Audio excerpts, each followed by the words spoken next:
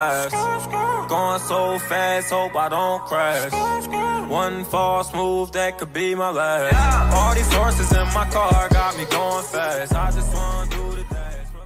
What's good, YouTube? It's your boy Nemo back at it with another video for you guys today, talking about how to save your game data on your Sims 4 on PlayStation 4. Now, I don't know if this works on Xbox. I believe this works on Xbox, but I'm going to show you guys the PS4 version on how to save your game, because I know many people are having this problem. This problem has been like legit AIDS, so I'm going to go ahead and help you guys to my best knowledge. Now, if you haven't subscribed, if you're new to the channel, be sure to subscribe, join the dream team, and also give this video a like if it helps you guys out.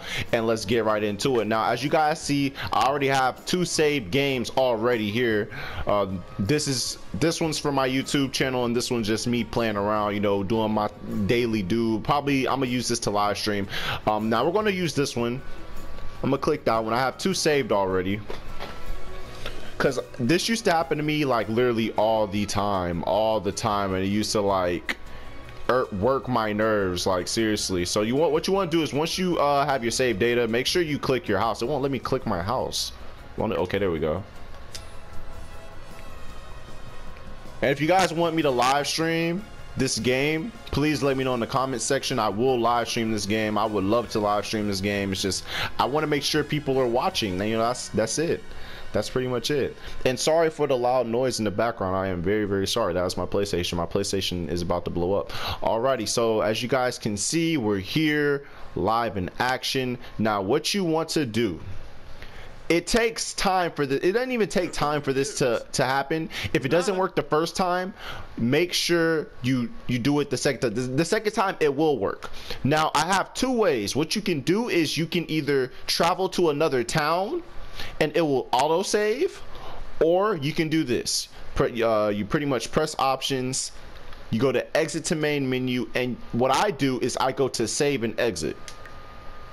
When you go to save and exit, it's going to bring up your saving. Now you can press new. I don't know if I'm gonna press new just because, you know, I want to show you guys that it works. So I'm gonna press new, and as you can see, it's saving, and then it's going to bag out, as you guys are seeing right now.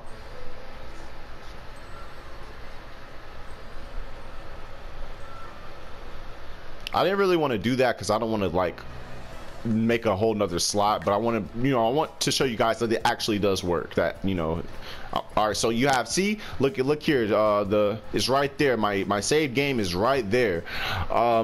Now you don't, if this doesn't work, what you can do is what I did, and this is the autosave. Basically, the autosave, what you got to do is you got to make your sim, whenever you're ready to save, you sim to another place. Me personally, I say sim to like another universe, like not another universe, but another city. I saved to another house. Like I was in the same city, just to another house, and then auto saved. But I just prefer that you guys do it, you know, go to another city. That will for sure get you the auto save, because it will bring you the loading screen of the auto save.